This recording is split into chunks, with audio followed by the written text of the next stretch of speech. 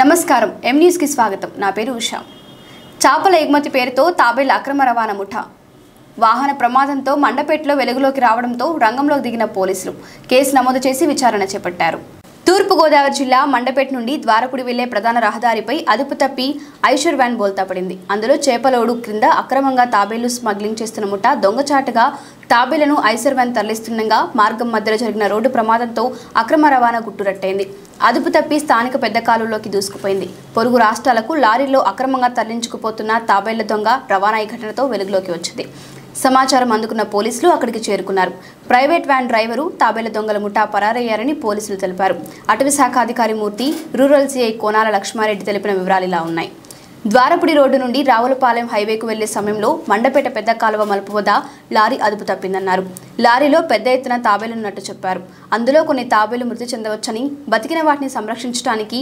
FIR నమోదు చేసి వన్యప్రాణుల సంరక్షణ చెరువులు కాలువల్లో విడిచిపెట్టే దిశగా చర్యలు తీసుకుంటున్నామన్నారు అయితే ఈ తాబేళ్లను ఒరిస్సా పశ్చిమ బెంగాల్ రాష్ట్రాల్లో ఎక్కువగా తింటారన్నారు ముఠా పరారవడంతో లారీ నెంబర్ ఆధారంగా చేసుకుని నిందితులను పట్టుకుంటామని పట్టణ ఎస్ఐ బి రాజేష్ కుమార్ తెలిపారు ఈరోజు ఉదయం తెల్లవారుజామున లారీ ఐషర్ వ్యాన్ తిరగబడిందని సమాచారం రాగా మేము వెంటనే ఇక్కడికి వచ్చాము. అప్పటికే ఐషర్ వ్యాన్ అది తిరగబడి మనకి కాలువలో పడిపోయి ఉన్నది. అది సెల్ఫ్ యాక్సిడెంట్గా చూసాము.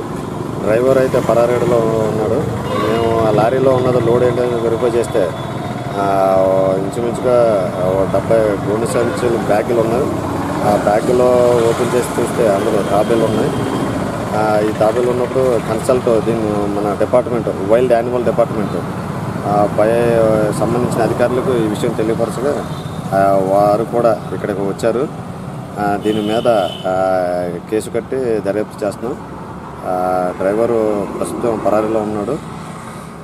మనం వీటి అన్నిటినీ కూడా ఈ వన్యప్రాణుల సంరక్షణ చట్టం కింద కన్సల్ట్ అధికారులకు మనం ఈ తాబేళ్ళు అన్నీ కూడా వారికి అప్పగించడం జరుగుతుంది.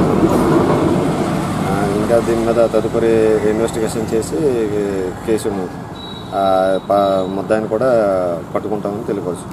మనకి సుమారుగా ఈ తాబేళ్ళన్నీ ఒక 600 నుంచి 700 మధ్యలో ఉండవచ్చు. అది 70 బ్యాగులు ఉన్నారు, 70 గన్నీ బ్యాగ్స్. మనకి ఈ వెహికల్ తిరగబడిపోయింది, డ్రైవర్ అందుబాటులో లేడు.